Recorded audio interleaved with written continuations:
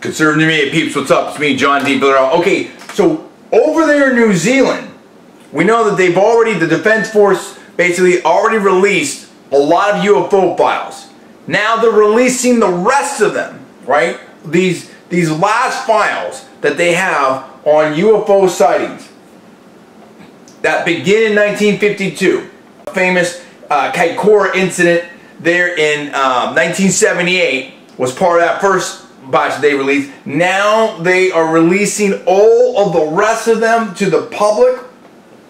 However, they're also saying that they're no longer going to be in the whole UFO file business.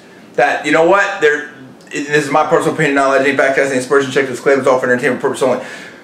That basically says, look, you know, we're not experts in this. This isn't our deal, and we're not going to deal with it anymore.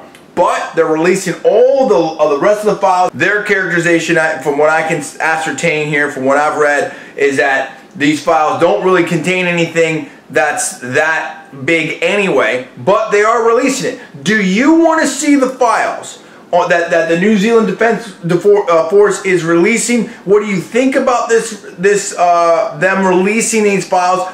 Should other governments around the world also release their UFO files? And if they're not, why do you think that is? So I want to know what you think about New Zealand releasing the rest of their UFO files. I also want to know what you think about the New Zealand Defense Force no longer being in the UFO file business, if you will. Is that a good thing? Is that a bad thing? And I'm going to have another video coming up on a change over there apparently in the way they want to classify UFOs and what that means. So stay tuned for that, and you tell me what's up. Comments below, subscribe above. I'm John D. Villarreal, and you're watching Conservative New Media.